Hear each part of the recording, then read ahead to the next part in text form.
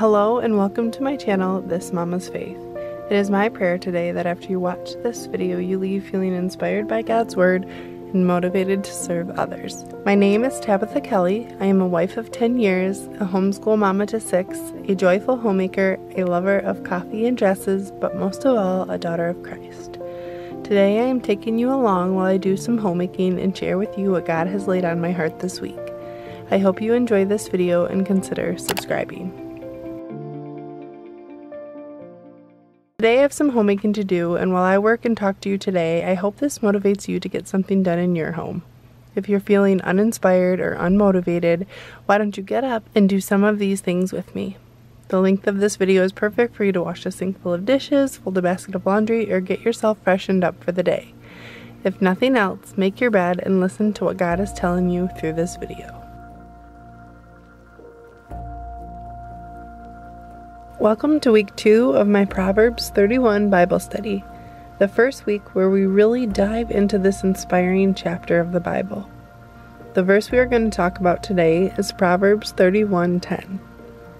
The excellent wife who can find, for her worth is far more than rubies.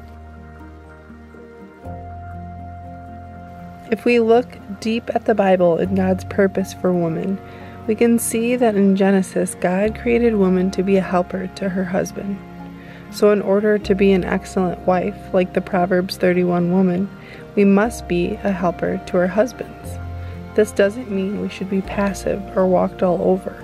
After all, we're not taken from Adam's feet, but from his rib, which shows us that we should always stand by our husband's sides. We can be our husband's helpers in a godly sense and fulfill this role by placing him before ourselves. There are many Bible verses that speak on how to be a godly and excellent woman.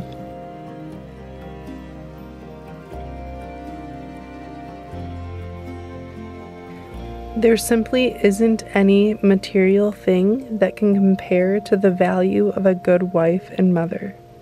And there is only one place that we can find the true answers to what makes a woman an excellent wife in God's eyes, and that is in Scripture. Hebrews 13:4 says marriage should be honored by all, and the marriage bed kept pure. When it comes to this Bible verse about marriage, it reminds us of the importance of being totally devoted to our husbands. Ephesians 5:33 says, each one of you also must love his wife as he loves himself, and the wife must respect her husband. A man's greatest need is to be respected, and we can do this in so many ways. Simple things like listening without interrupting, to huge things like following his lead on situations that come up in your marriage.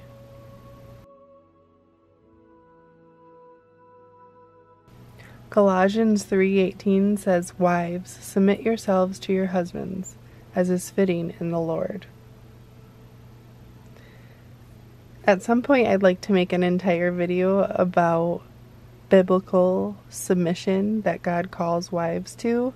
I know it can be a touchy subject for many, but like I said, it's not saying that we should be walked all over, but it is a huge way that we can show respect to our husbands and be an excellent wife.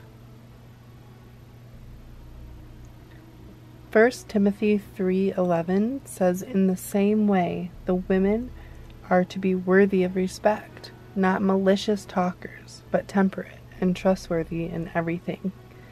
I think this shows that a great way to be an excellent wife is to not talk bad about your husband, always to honor and respect his reputation, even among your closest friends. There's no reason to gossip or talk negatively about your husband with anyone. If you have a problem with something your husband is doing, the first thing you need to do is turn to God in prayer, and then you need to communicate that with your husband. Titus 2:5 says, likewise, teach the older women to be reverent in the way they live, not to be slanderers or addicted to too much wine, but to teach what is good.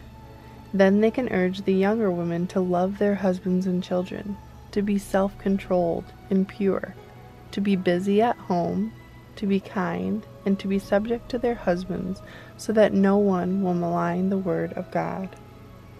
Titus 2 gives us so much wisdom on how we should act as women and as wives and mothers.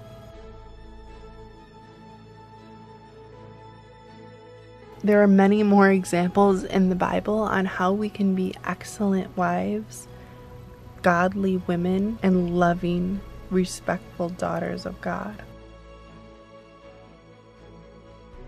I challenge you this week to discuss with your husband what he thinks an excellent wife is. Because beyond scripture, you can find so many ideas on what other people think an excellent wife is. Someone on Instagram might think that cooking sourdough bread makes you an excellent wife. You might find a YouTube video of somebody who thinks that keeping a perfectly clean house is an excellent wife. But the only two opinions that matter on how to be an excellent wife is God's opinion and your husband's.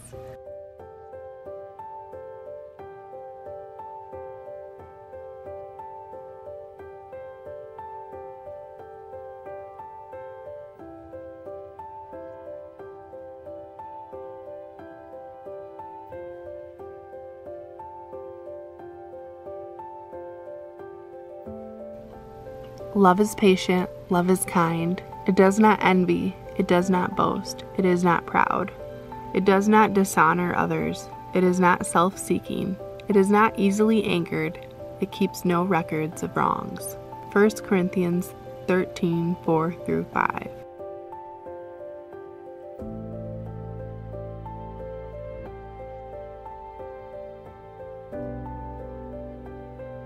We live in a world where many women lie, cheat, and manipulate.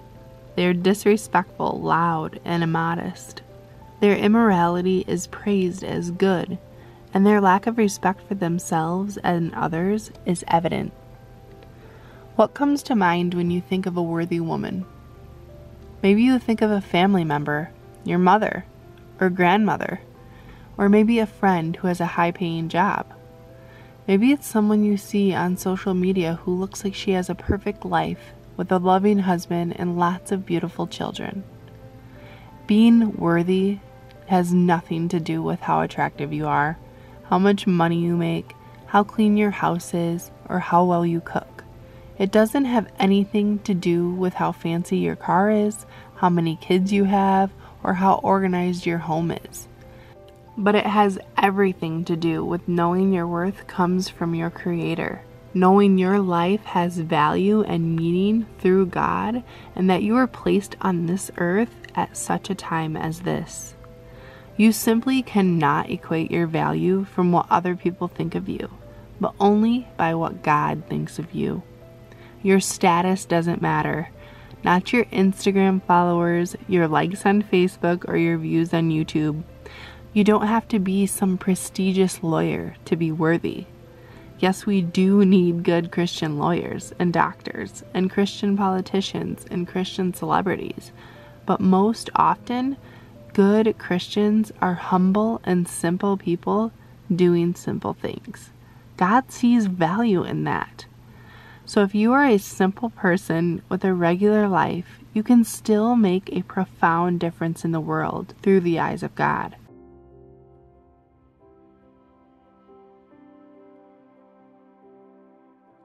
By doing your day-to-day chores without grumbling, the cooking, the cleaning, the bathing of the kids, all for the glory of God, you will help to advance His kingdom. To raise your children up in the Lord is a high calling. It is worthy. And as the Proverbs 31 woman shows us, it is worth even more than fine jewels.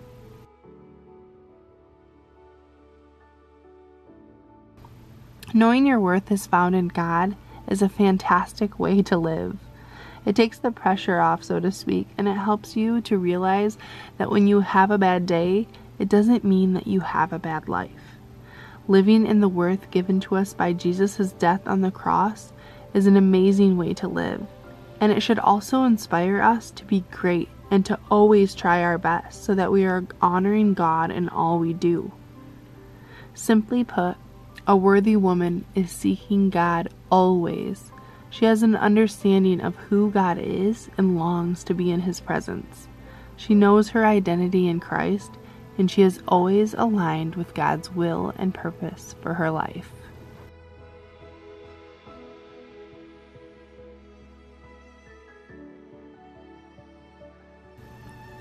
So ask yourself, are you always seeking God and longing to be in His presence?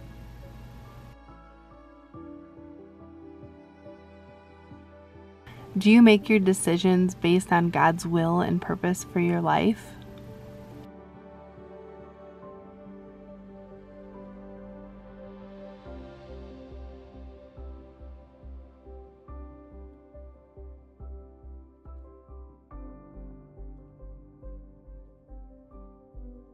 The excellent wife who can find, for her worth is far more than rubies. I hope you enjoyed this week's Proverbs 31 Bible study. I want to thank you for watching this video today, and if it's blessed you in some way, I'd love for you to share your thoughts with me in the comments. Come back every Sunday at 10 a.m. for more traditional Christian homemaking. Subscribe and turn on all notifications so you don't forget. God bless you, and remember to glorify God in your simple everyday.